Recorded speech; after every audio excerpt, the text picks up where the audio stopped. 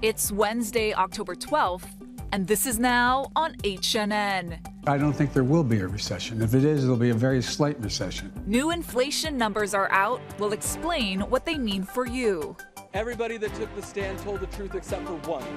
Conspiracy theorist Alex Jones is ordered to pay nearly $1 billion to the families of Sandy Hook shooting victims. COVID booster shots are authorized for kids as young as 5. They were Mahu. They were what we would call today transgendered, perhaps. Plus, in honor of Pride Month, an exhibit at the Bishop Museum shares the history of how Polynesia embraced those who were in between genders. These stories and more coming up on This Is Now.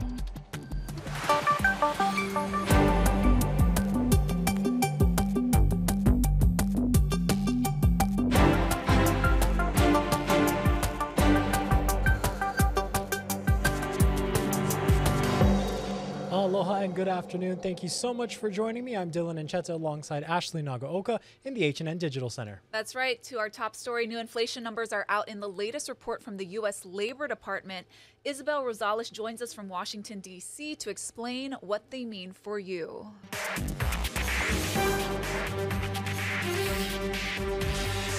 Ashley, there's a brand new report out from the Labor Department, and the results, well, economists are calling them disappointing. It's raising concerns that all of these aggressive rate hikes that we've seen from the Federal Reserve, that they're not doing much of anything to take inflation and bring it under control. The Labor Department reporting a larger than expected increase Wednesday in the Producer Price Index. The report gauges prices paid for goods and services before they reach you, the consumer. Energy was up a little under 1% in September. Food prices jumped 1.2%. And services are up about 0.5%. While these increases represent the wholesale prices, they are likely to be passed on to the consumers in the form of higher grocery prices. Historical experience suggests that the kind of inflation we have rarely returns to normal levels, to target levels of around 2% without some kind of recession. The fight to bring down decades-high inflation has become a major concern for the Federal Reserve. The central bank has been hiking interest rates at an unprecedented pace in an effort to cool down the economy. But there are concerns that it's happening too fast and could soon lead to a recession. No. Look, they've been saying this now every 6 months they say this. President Joe Biden remains confident in the economy. I don't think there will be a recession. If it is, it'll be a very slight recession. Yeah, and tomorrow another big day with the more closely watched Consumer Price Index. Those numbers will be released. That shows what consumers are paying for goods and services. One important factor to look out for here is oil prices. We saw with OPEC cutting oil production by 2 million barrels a day. Those figures are likely to be reflected in the Consumer Price Index. Ashley. Now, Isabel, how is the Federal Reserve likely to respond to this? Well, this is #1 priority. Inflation is at a 40-year high. The central bank has been working for months now aggressively with these rate hikes to sort of cool down the economy. But there's a balance there. They're hoping for a soft landing in a way to not plunge the economy all the way into a recession. But some concerns from experts is that they're doing this too quickly and a recession is inevitable. This all means that the Fed is likely to raise those interest rates again come November and come December. We're seeing from CEOs and economists that they are increasingly convinced we are headed to a recession. And we heard from the president himself just yesterday that he doesn't anticipate a recession, but there is a possibility, his words, of a very slight recession. I want to also show you this to you, Ashley, a poll of public sentiment, CNN poll. 22% of people believe that the economic conditions right now are good, 41 somewhat poor, 37% believe that economic conditions are very poor, and 40% believe that conditions will be good in a year from now. Ashley. Isabel Rosales joining us from Washington, D.C. We appreciate the time. On Hawaii Island, police found a badly decomposed body of a man at a home in Mountain View. This happened yesterday on Lehua Street. The cause is unclear, but detectives believe foul play may be involved. Anyone with tips is asked to call police. 2 weeks after Washington state authorities found the body of Hawaii Island woman Brandy Ibanez, an arrest has been made. Police have been holding her boyfriend, Richard Michael Jacobson, in Oregon on a felony fugitive warrant. Ibanez was 34 years old and grew up in Pahala. She left Hawaii in 2013. New at noon, a jury in Connecticut has ordered conspiracy theorist Alex Jones to pay $965 million to people who suffered from his false claim that the Sandy Hook Elementary School shooting was a hoax. The verdict is the second big judgment against the InfoWars host for claiming the massacre was staged. It came in a lawsuit filed by the relatives of 8 victims. Jones now believes the shooting was real, but he says he had a right to publicly question whether it happened. A Texas jury in August ordered Jones to pay $50 million to the parents of another slain child. Just hours after a former San Antonio police officer turned himself in for the shooting of an unarmed teen in a McDonald's parking lot, he is now out on $100,000 bond. Mike Valero has the latest on the investigation, and we must warn you, some of the images in this story are extremely graphic. Get out of the car.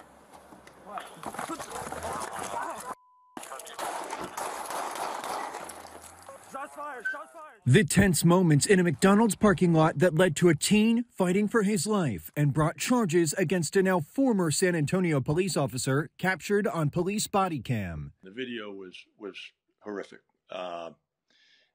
There's no question in anybody's mind looking at that video that the shooting is not justified. San Antonio's police chief says 17-year-old Eric Cantu wasn't a threat when he was eating in his car last week. Former officer James Brennan reported he thought that same car had evaded police the night before. We have a policy that prohibits officers from shooting at vehicles, moving vehicles, except if their life or someone else's life is in immediate danger. Former Officer Brennan is now facing first-degree felony charges, 2 counts of aggravated assault by a public servant. This was a failure for one individual police officer. It had nothing to do with our policies. Policies did not allow that. Our training does not teach that. A statement from Cantu's family reads, Eric is still on life support and is non-responsive, but his oxygen levels are showing an improvement. We are being patient and optimistic that better health is coming. Please continue to keep Eric in your thoughts and prayers. I'm Mike Valerio reporting. Joining us now is our HNN political reporter, Daryl Huff. Daryl, thank you so much for being here today. My pleasure. So you've been covering the gubernatorial campaigns. Tell us a little bit about how that's been going so far. Well, it's been interesting. You know, Duke Aiona is such an underdog in this race that when it comes to money, you know, Josh Green has spent millions. Aiona barely has cracked a few $100,000. And then Josh Green has basically avoided any series of debates. He has only agreed to one. So what we did was we decided to sit down with each candidate for a good half an hour to 40 minutes to go through all of the pertinent issues of the year so far. And we're posting that on the internet, on our website, so people can see it complete unedited. You can see how they think. You can see how they're processing issues. You can see how they communicate.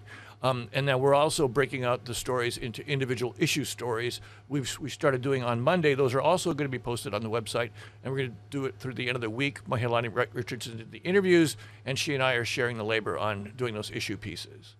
I know some of the highlights you folks have talked about so far was the stadium, housing, of course, an issue on everyone's mind, along with rail and sea level rise, and of course, abortion.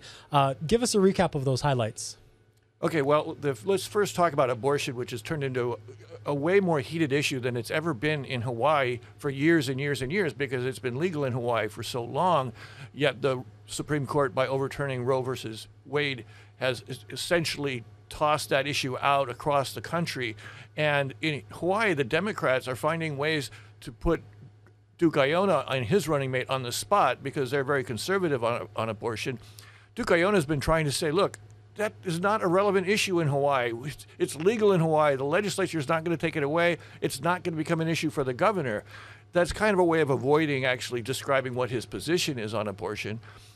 But then now, just yesterday, Governor Ige issued an executive order, which is an order from a governor. So the next governor is going to have to either continue that order or change it, which means it's hard for Duke Aiona now to say abortion is not relevant anymore in Hawaii. So there's a lot of interesting politics there. There is a genuine effort to protect practitioners from being prosecuted by other states. But the fact that the governor used an executive order to do that is an interesting way of putting it back on the plate for the campaigns. The other really bizarre issue that's popped up, and again, this is because of something Governor David Ige has done, is what's going to happen to Aloha Stadium. Now, everybody's concerned about it because it's taking so long, and it's, UH is struggling to get enough people to watch its games, and there's a sense of urgency. But just a few weeks ago, the governor tossed a real curveball into the stadium by saying he no longer supports a public-private partnership, which would involve having private developers come in and pitch in a considerable amount of investment alongside the state's investment to build a stadium and an adjoining entertainment district. And so that huge project has been in the works for several years. And now the governor says, no, let's just do we've got enough money, a straightforward government project, build a stadium, build it as fast as we can, and then deal with development of the site later. Now, that's really put both of the governor candidates in an awkward position, talking about an issue that they probably didn't think they were going to have to worry about. And so we have some sound from those interviews about that. The site at Aloha Stadium, I think they put a lot of money into that, a lot of time into that. You can do mixed use, you can do housing. I don't think it should just be one genre, though. I don't think it should just be solely housing or solely commercial. I think it needs to be a mixed use. If there's not a housing component, then we're making a mistake. And so whether we go the route of having the university support it, they're going to have to also disposition some of that land to build housing, or if we go through the private partnership, we can probably do it in a little bit more streamlined fashion. What I care about is that we not delay things 18 months. The problem really deals with real estate.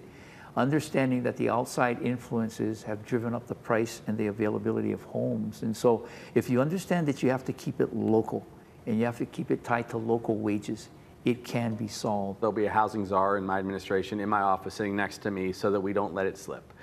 That's one. We've already promised 10,000 units in a first term if we're selected. And in order to do that, you have to get all of that housing that's been entitled back on track. Our HNN political reporter Daryl Huff joining us today in the HNN Digital Center. Daryl, thank you so much. Welcome, Dylan.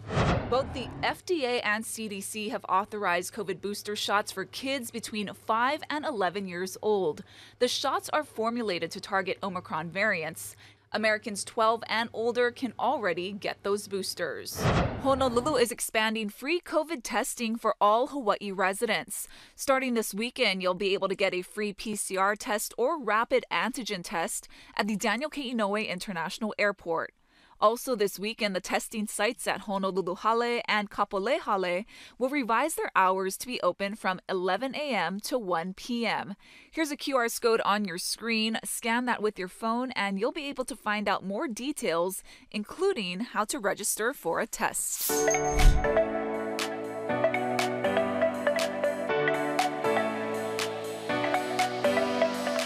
All right, we're continuing our celebration of Honolulu Pride Month, and cultures around the Pacific have long embraced people in between genders because they understand that gender identity can be fluid.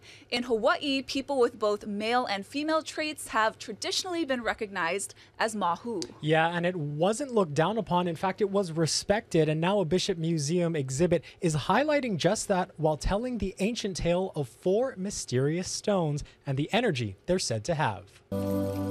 Thousands of people pass them every day.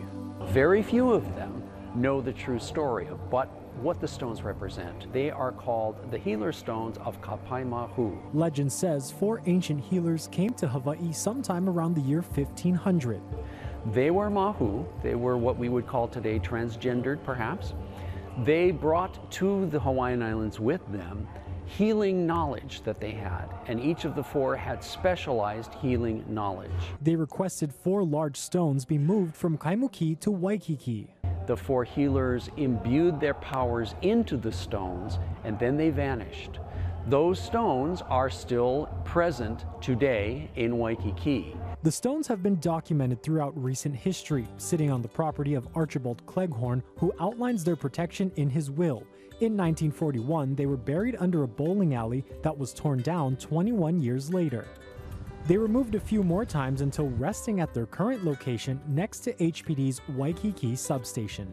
So now, finally, they've been placed in a way that treats them with respect, that people can't touch them or try to put things on them. The Bishop Museum exhibit honors the story of the healers and the stones. It also explains that throughout the Pacific, genders other than just male and female are ingrained in culture. People who were sexually different, who identified differently, who looked different, were not the objects of scorn. They weren't pushed aside, they weren't hated. They were accepted as part of the normal sort of array of different types of human beings.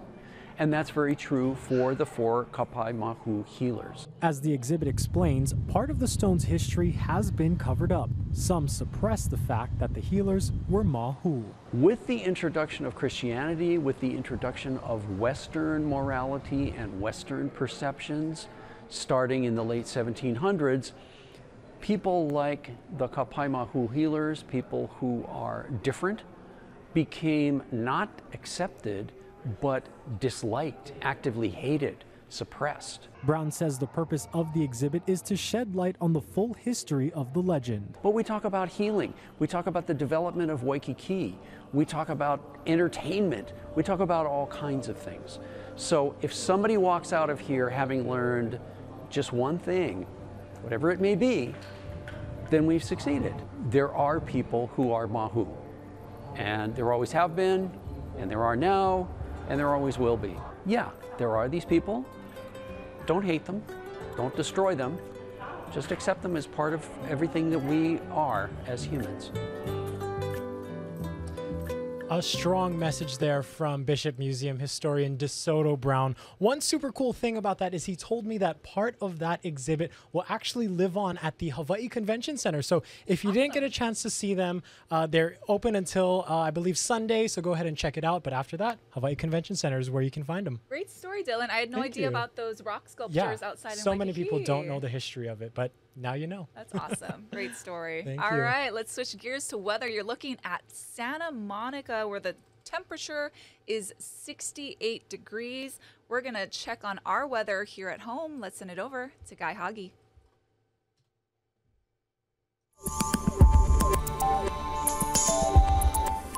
For us, it's going to be a little bit sticky, right? Because of the light winds. And these light winds will be with us through tomorrow. Slowly, take a look. On Friday, that's when the trade wind breeze starts to come back, and they'll firm up over the weekend. So the weekend is shaping up quite nice, although with the trade winds coming back, we'll likely see a few windward and Mauka showers.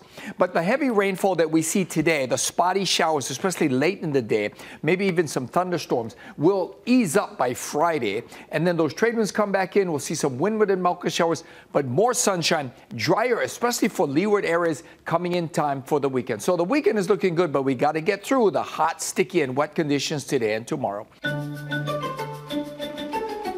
right, let's see what the internet is talking about today. Now, most painters wouldn't dream of destroying their masterpieces, but that's exactly what one British artist is doing. As Ian Lee reports, it's part of this extravagant experiment.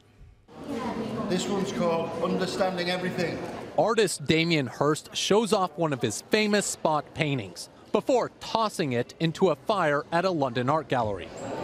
His unusual flame-filled performance drew a crowd and plenty of questions too.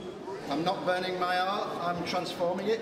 Transforming it into an NFT, a non-fungible token, a digital copy of the artwork that will live forever. But I think this has to be part of the process to create truly digital artworks, is to destroy the physical artwork, because the two can't exist at the same time. Hirst gave collectors of his 10,000 pieces of art a choice: keep the NFT or take home a physical copy. NFTs are too new for me, whereas having something I can hold, I prefer that. About half of the buyers, including Kyle Johns, chose the NFT, sending his painting up in smoke. It's such a unique idea to bring into the art world. What did you think, though, about him destroying the actual painting? It's not destroying, it was cementing the fact that it's only going to be an NFT. But destroying or transforming, whatever you want to call it, is not easy for the artist. The better the title, the harder it is to burn it. This one's called All Love. This bizarre experiment was all meant to test the value of physical art versus digital. And which is worth more, I still don't know. And which is better, I still don't know. Creating a heated debate for collectors in the digital age. Ian Lee, CBS News, London. So some notes from that story said the artwork he's burning is worth $11 million, which is interesting because they all look the same, right? It was just like it's dots. What do we know about art? Also, you had me at art. I get the concept. You lost me at NFT. Right. Don't understand it. Yeah. It's still a little too soon for me. Same. But, to each his own, I guess. Right, yeah. And so this was really exciting for me. Dylan had no idea what I was talking about, but I had somewhat of an idea. Here's some nostalgia for us 90s, early 2000s kids. So pop punk band Blink-182 is making a comeback for a world tour and a new album. So the group announced Mark Hoppus and Travis Barker will reunite with original member Tom DeLonge. Now, the band was formed back in 1992, and the trio says they're dropping a new single this Friday, and it's the first time the three have been in studio together in a decade. Tour tickets go on sale on Monday. Awesome. Very awesome. Loved Blink-182 back in the day. Yes. What else we got here today? So it's the holiday boozy treat you didn't know you needed, an Eggo-inspired cream liqueur, or Eggo Nog, get it? So the holiday liqueur is a partnership between Kellogg, the Eggo Waffle Company, and a craft distillery. So the Eggo Nog Appellation Sipping Cream is described as a rich rum-based liqueur with cinnamon and nutmeg. Kellogg said the alcoholic drink pairs perfectly with their fluffy waffles, yum, topped with whipped cream or ice cream. Yeah, because who doesn't want to eat alcohol or drink alcohol with their waffles in the morning, especially during Christmas, right? So many wild ideas out there. But first, we're going to focus on Halloween because Jamie Lee Curtis returns to her iconic role in the Halloween franchise in theaters and streaming this Friday on Peacock. Entertainment Tonight sat down with the star, and Nichelle Turner joins us with the story. Nichelle? Aloha, Dylan. After 44 years and 8 different appearances, Jamie Lee will say goodbye to Laurie for the final time. And she told us that giving her up wasn't easy. It all ends now. Nothing in my life doesn't trace back to Laurie Strode, and so to say goodbye to her permanently is incredibly emotional. Then I am ultimately saying goodbye, if you're a fan, to you. I'm saying goodbye and I'm saying thank you all at the same time. Is this actually goodbye? If another creative team picks up the thread? I mean, sure, there are people who might, but I don't think so. Like, it feels very complete to me. Jamie was all in, going head-to-head with Michael Myers for the last time. She even helped choreograph the final confrontation. Anything that's gonna look raw and brutal. I just didn't want it to look like a movie fight. What I really want is something so unexpected and brutal that just people are gonna be like, wait, what?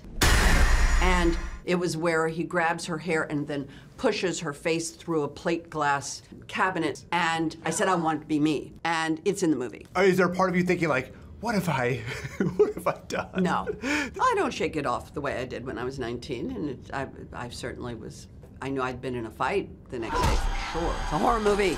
Don't you want to see a battle? And tune into ET tonight for George Clooney, Julia Roberts, and The Rock inside their box office showdown. Plus, our Lenny Kravitz exclusive. Is he ready for his Magic Mike close-up? For Entertainment Tonight, I'm Nichelle Turner. Ooh, so exciting. Do you like horror movies? I don't. I don't either, but the Halloween, it just gets me every time. Yeah. So I know I'll be watching it like this with one eye open. Exactly. Oh, boy.